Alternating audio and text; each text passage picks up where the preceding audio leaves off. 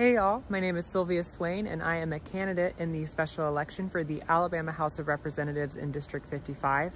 I am also the first transgender woman to run for state office in Alabama, and if elected, I will be the first and only transgender elected official in Alabama.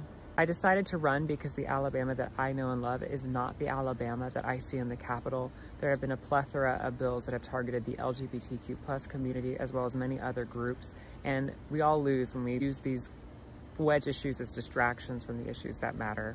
And the issues that matter are Medicaid expansion. Alabama has some of the most restrictions on access to Medicaid across the country, and we're all losing when we focus on things like abortion bans, banning gender-affirming care, banning drag queens. We also need to invest in public transportation. We need to invest in public education. We have some of the worst performing schools in the country. We've got to focus on the things that matter, getting kids to school, getting folks to work, and making sure people have health care. And we need your help. By making a financial contribution to our campaign, you become part of our people-powered grassroots effort to change the conversation in Alabama and show not only our government, but the whole country that Alabama is so much more than our reputation. There's so much beauty here, and I want all people in the LGBT community, young and old, to know that they belong here and they don't have to leave the South to belong.